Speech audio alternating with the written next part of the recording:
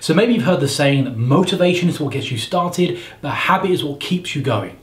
Now, to best motivate yourself, here are my 3 tips to help. 1, get a very clear goal. Now this could be how you want to think about yourself, how you want to feel in yourself, or how you want to look.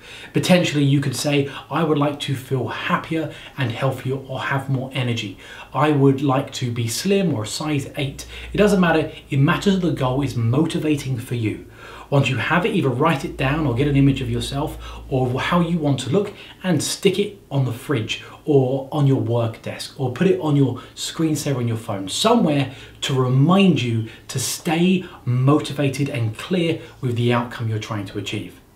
Number 2 is about support.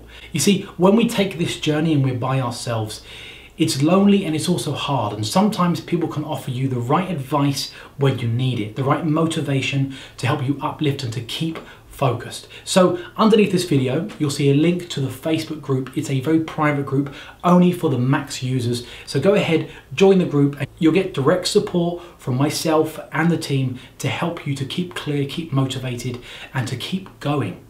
And the last one is about the morning messages. Now we've created morning messages that can work as alarms on your phone to literally wake you up and give you the motivation when you need it most. Because let's face it, when you wake up in the morning, for most of us, what we want to do is just snooze our alarm and go back to bed. So it's a little bit of encouragement to get you out of bed, to get you exercising and owning your day. So yes, motivation is what gets you started, but habit is what keeps you going. Now with a 7-minute routine, we found that because people are waking up every morning and doing the same thing every morning, they start to embed the routine much faster, like waking up and brushing your teeth and brushing your teeth. After you've exercised like this for about 2 or 3 weeks, it starts to become embedded in your behavior, in your brain, in your habits, and even in your hormones.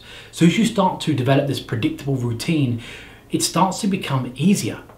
You start to not need motivation, but it becomes ingrained in the way you are. You wake up, you exercise for 7 minutes, you have a better day, you feel great, you get fitter, and you achieve your goals.